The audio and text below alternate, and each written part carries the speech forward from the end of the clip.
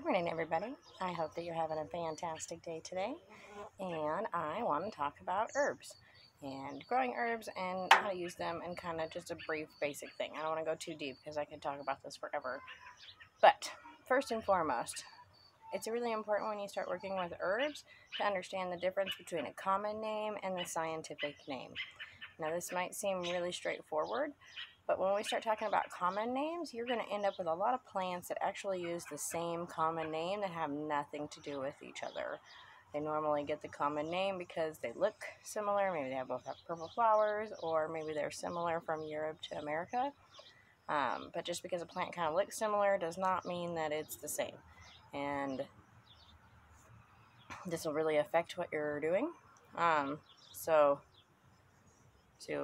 just be mindful when you start picking up herbs that have common names, that there are a lot of herbs that just have really common names, like sage.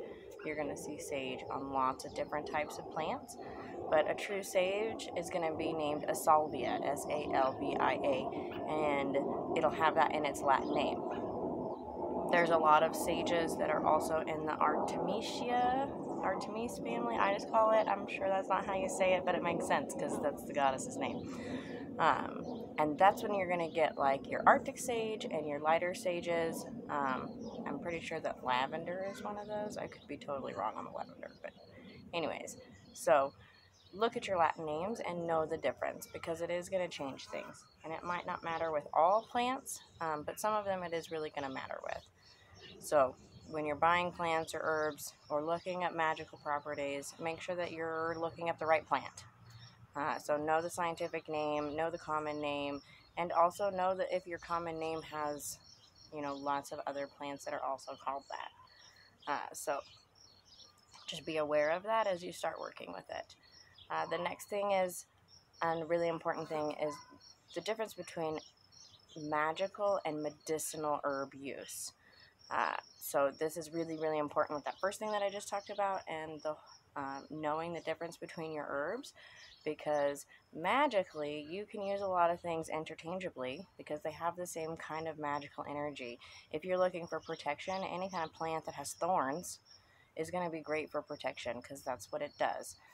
But they're not all going to have the same magical use or medicinal use because they're going to have different chemicals in them, different plant chemicals, and that's what makes a plant medicinal. So if you're looking like a real obvious one with marijuana and the cannabinoids and the THC, it's those phytochemicals that are doing the work in the plant. If we look at like belladonnas or some of the other plants that are in the belladonnas family, they have an alkaloid in them that it affects your heart and your brain. And so there are a lot, all plants have phytochemicals in them. These are the chemicals in the plant that help the plant protect itself from nature.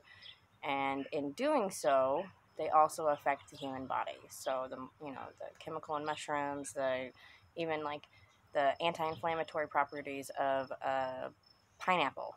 These are all the phytochemicals, and those phytochemicals are specific to the scientific plant. So if you think about sage, the sage salvia plants have been scientifically tested and shown to be antimicrobial, and the smoke is antibacterial. And so the smoke itself kills bacteria. Now, I don't know if they've ever tested things like sagebrush or Arctic sage or some of the other Artemis versions of the plant.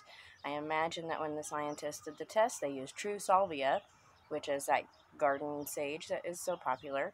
I think that white sage has also been done, but again, that's a salvia. And so you just need to know what it is. And especially if you're going to be trying to use plants medicinally. Now, I always recommend that you talk to your doctor, you talk to a naturopath, you talk to a professional. Don't just pick up a book and be like, oh, mint can calm your stomach. Yes, some books will say that mint can calm your stomach, but enough mint, it'll actually make you throw up. So it just depends on your dosage and your use and whatever it may be. So you need to talk to somebody who is experienced. I would not recommend going out and being like, oh, I have diabetes, I'm going to start treating it with these herbs. ask a professional. Send me a message. I will help you. Please just don't diagnose and help yourself. It's always better to find a professional. Now, when we're talking about like chamomile and we're talking about relaxing herbs or herbs that are, going to help you when you have a cold, or ginger, which helps your stomach. Now, these are things that you probably don't need to go see a doctor for, but like I said, if you're going to try to start treating your diabetes or some other chronic condition, you've got back pain, you want to start putting something on it, make sure that you talk to a professional and get that advice that you need, so that way you get the right thing.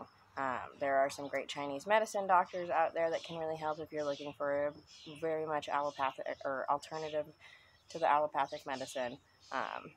And so there are other options. There are professionals out there who can really help. There are lots of medicine doctors and all of that stuff. And so, like I said, ask. But, so, know what you're working with.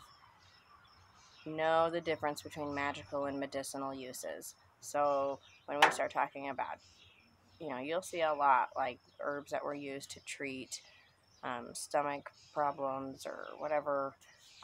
People have been using herbs forever, so a lot of the herbs have ancient uses that they've been used for a really long time, and these are the things that you'll see in books and that they'll talk about, but it's important that you are mindful and you just ask or do more research or ask. It's really, there's always somebody out there. You can ask me.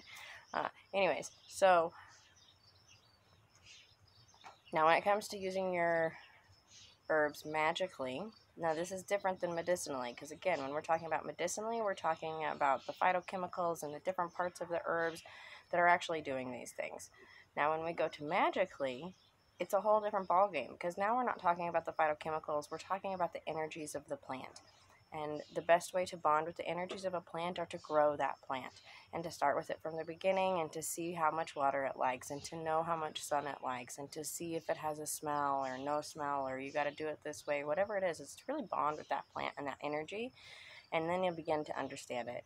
And the more plants that you grow and work with, the more that you'll understand that energy. I recommend growing things like basil. It's really easy. It's a great place to start. It's a good prosperity herb. Everybody loves prosperity. And basil's beautiful. It's easy, and you can eat it. And it grows really well in the window. So that's always a good one to start with. Mint is another one that's really good to start with.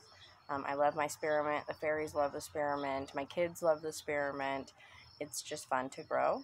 And it grows it's noxious. It will take over. I have a barrier around my mint, like a little triangle barrier of, wood. It's the same thing I've got back here. You can kind of see in the background. And the mint doesn't care. It goes around it and over it and under it and all over it. It doesn't care. So mint is a great place to start. It grows really well. I would not start by growing something really hard to grow. Lavender is actually pretty hard to grow. Unless you're in the right climates or whatever, it can be difficult. For 10 years I've tried to grow lavender. Last year was the first year that I actually got lavender to stick. I bought a $20 lavender plant that was very well established, and I think that's the only reason I'm having success with it. So it just kind of depends. Just know, some plants are way more difficult than others to grow, so don't be discouraged if you go out and you pick an orchid.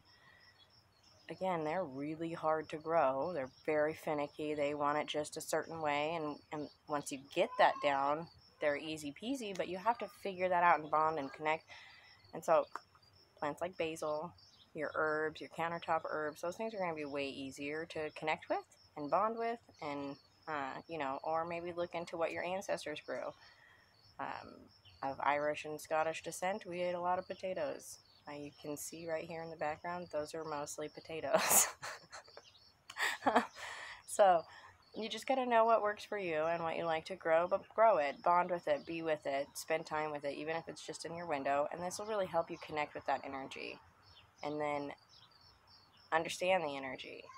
So like I said earlier, if you're talking about protection, plants with thorns typically are used for protective magic, and that's because the thorn is a symbol of protection. This is something that it protects itself, and this is where those magical attributes start to come into play.